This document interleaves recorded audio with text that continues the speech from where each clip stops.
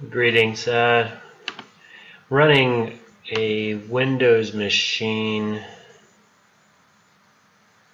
Windows 8.1, 64-bit.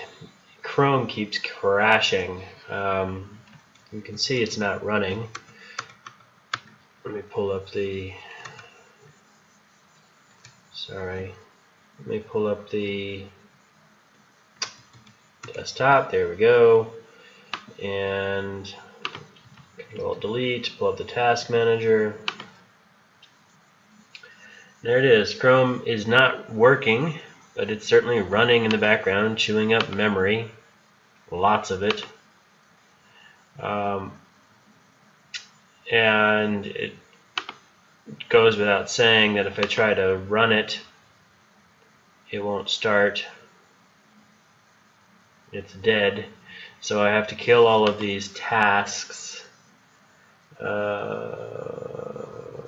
Yeah, there might be a faster way of killing them all with one shot with Windows 8.1, but I don't know how to do that. So I have to walk through each one, which is annoying. Again, we'll drive. All right, so it's.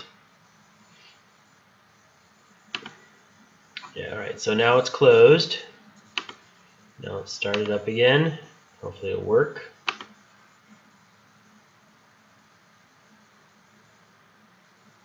And it does. Or at least it seems to be working. Yeah, it's just an ongoing problem with Chrome. That it just keeps, when it crashes, which is a lot on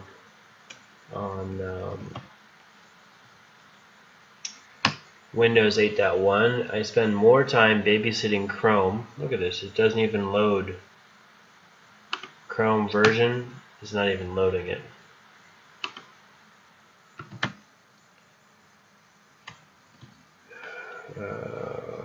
Settings, yeah, see this? It's not even pulling in the information. F5 is dead, and it's just broken.